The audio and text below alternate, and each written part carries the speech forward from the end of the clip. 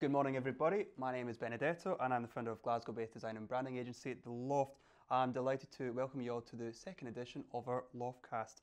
LOFTCAST is a video and audio podcast which celebrates the ideas of high impact, transformative and radical thinking individuals.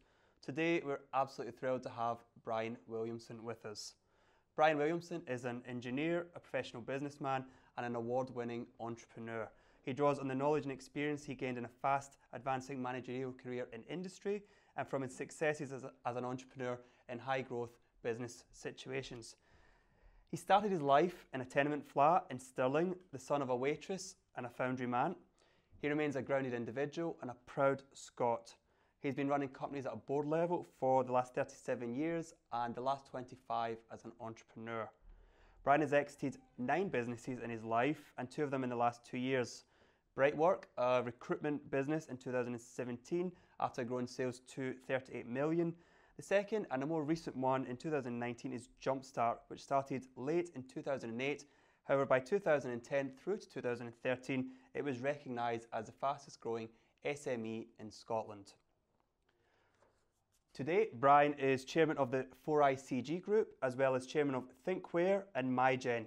He's also the investment director at Vet Rotors, looking after the interests of the investors of Equity Gap, a private equity group.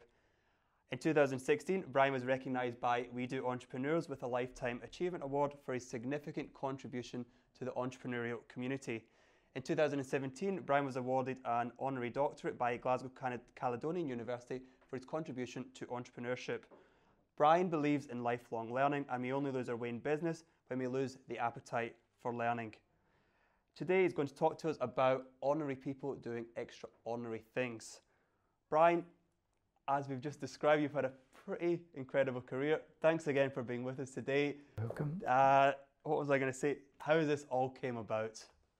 Well, a bit of a surprise for me, albeit that early on in life when I was living with mum and dad, didn't come from an entrepreneurial background. For some reason, I seem to have some entrepreneurial ability. I remember at the age of 10, I decided to go around the people in the council estate that I lived in and ask them if they wanted to sell some of their unused toys.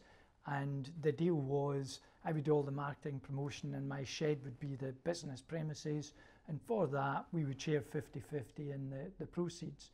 So that was a pretty entrepreneurial thing to do. However, if I look back on it, my dad was a working class man and my mum was a working class woman, so there wasn't really any history. So the thing that I've been looking at over the years is, where did I get that from? And I guess it comes back, I've got to look further generations back. I haven't quite managed to trace the entrepreneur in my grand, whatever parents, but there's certainly something that goes back there. And it goes back to my daughter's got bent pinkies, my sister's got bent pinkies, so they didn't get them from mum and dad, they didn't have bent pinkies, so physical attributes can go back generations. Surely some of our mental attributes and approaches to life goes back generations. I believe I've got it from somewhere in the past, and I guess one day I hope to find that out.